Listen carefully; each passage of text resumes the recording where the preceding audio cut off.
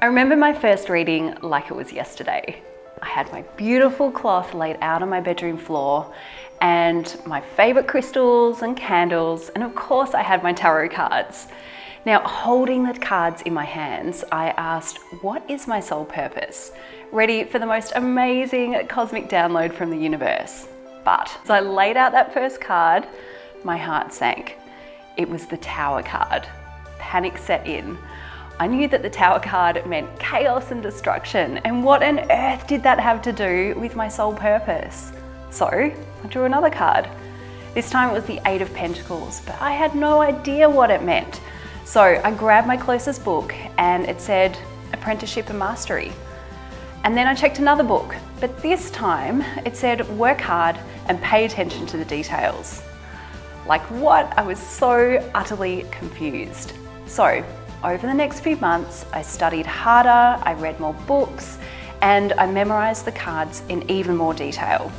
But every time I did a tarot reading, I felt robotic and it was nothing at all like that cosmic download that I wanted from the universe. So then one day it hit me. Reading tarot is not about memorizing the cards and following the book. It's about trusting your intuition and letting the cards guide you to the answers you need.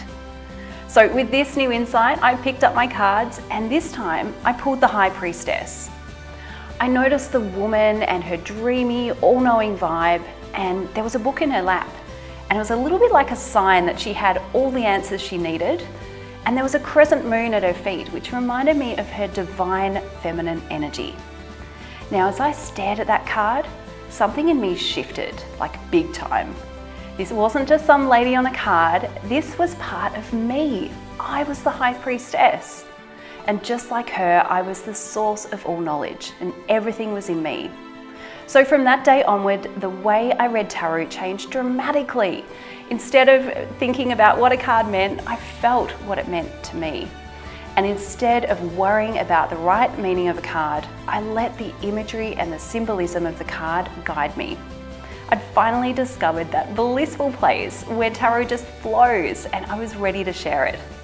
Hi, I'm Bridget and I'm founder of Biddy Tarot. I've been reading tarot for more than 20 years and I've helped millions of people all around the world create intuitive connections with the tarot cards through my books, my courses and my online community.